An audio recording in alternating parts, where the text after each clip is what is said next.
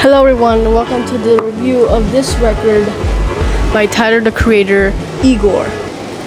Now, coming into this album, everyone voted on the poll that they wanted this album to review. And I really appreciate that. This is one of my favorite albums of all time. And let's just get into it. So, first thing I wanted to talk about was the features on this album. This really condescends everything about Tyler the Creator. We have Little Uzi Vert on this album, Playboy Cardi, Solange, Kanye West. I do really think this is one of his best featured albums, because the features are so minimal but so impactful. This album also is a great blend of different genres. It's really all over the place. We have soul in this, pop, hip hop, rap, lots of R&B also, and songs like I Think are nothing similar to songs like New Magic Wand or What's Good. And that's something else I want to talk about this record, that each song transitions into the next, like these little people, like someone's talking, like you gotta close the door to open a window. Exactly what you run from, you end up looking. Those are perfect transitions between each song. And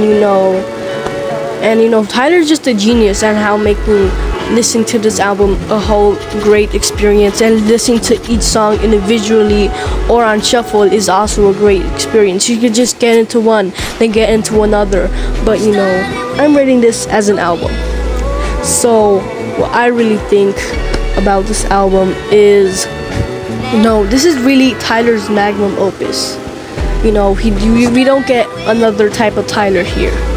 We really get the soulful Tyler, the distorted synths, really feel the feeling of falling in love.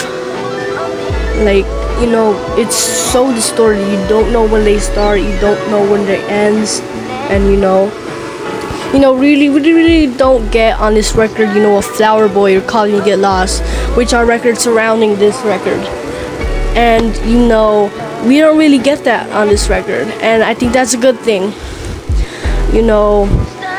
It's really Tyler getting outside of his comfort zone. I also think no one else in the rap industry or the pop industry could make an album like this, because it's so personal to Tyler.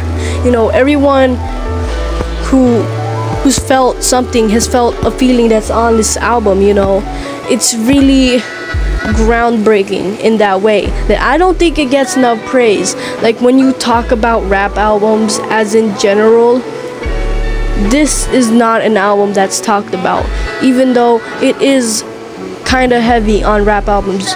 On rap, Boy Is a Gun, New Magic Wand, What's Good really are rap heavy, because that's where Tyler stemmed from, the hip hop genre. He couldn't really get away from hip hop on this album. I just do think that he didn't stem away from that because he's from hip hop. He loves hip hop, Tyler.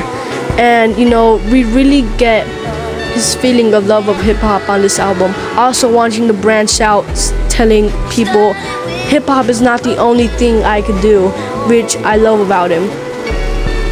This record is also, really continual. One song ends, one song starts, but you still have the same energy that you started with each song that you ended with, slowly becoming bigger and bigger, as we're about to see here. Tracks, you go from Igor's Theme, Earthquake, and I Think, and Running Out of Time, to New Magic Wand. Really amps up the first part of this album. Then we have records like Puppet, really slowed down, with that Kanye West feature, and then we transition to What's Good, another New Magic Wand type track. And then we go into the slower songs that I think are we find the best songs and the worst songs on this record. You know, with Gone Gone, Thank You, I Don't Love You Anymore, and Are We Still Friends? So I do think that every single track on here is perfect in its own way. You know, I don't really get enough love for What's Good, which is one of my favorite tracks on the album, actually. You know, the hypeness, they're not just getting into it like a new magic wand, which, you know, I really love about this album. It really gets all over the place. And I want to talk about, you know, Boy Is a Gun, you know, really a relaxing state.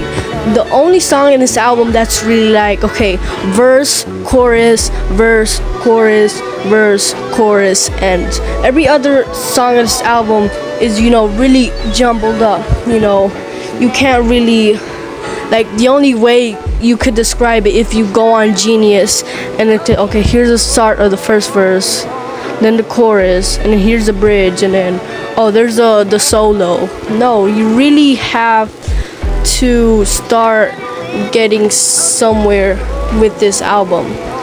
You know, you can't just come into it and just like expect verse, chorus, verse, chorus, verse, chorus.